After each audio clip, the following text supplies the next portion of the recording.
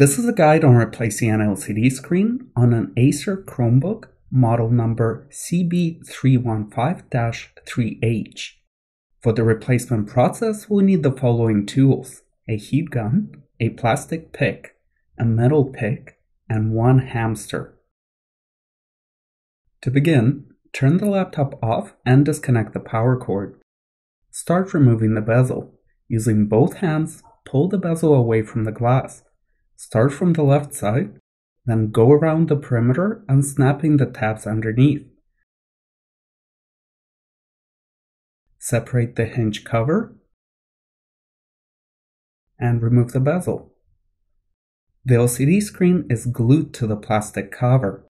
We need to use a heat gun to soften the glue. Warm up the left and the right sides of the top cover. Using plastic pick, start separating the LCD screen. Use the heat gun repeatedly on both sides of the laptop to make sure the glue is soft. Use your hand to make sure that the back cover is warm to the touch, but not burning. Use a second plastic pick on the opposite side. Move the plastic picks along the sides of the LCD, separating it from the back cover. Once separation is achieved, place the LCD screen on the keyboard. Use a metal pick to peel off the clear tape securing the video connector. Open the connector's bracket.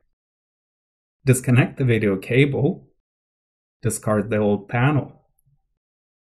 Take the new LCD screen and place it on the keyboard. Reconnect the video cable.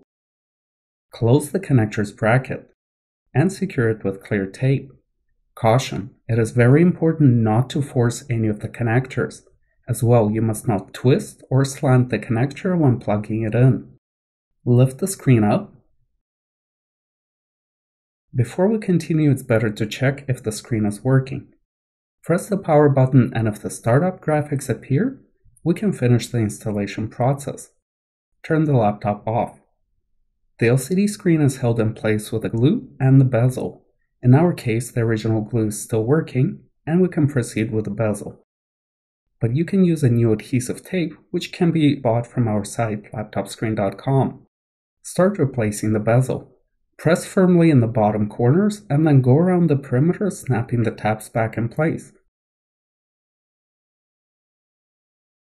Use one hand to support the back cover while snapping the tabs along the hinge cover. Close the laptop and make sure that the bezel is in place at the bottom of the screen. Turn the laptop on, and we're done.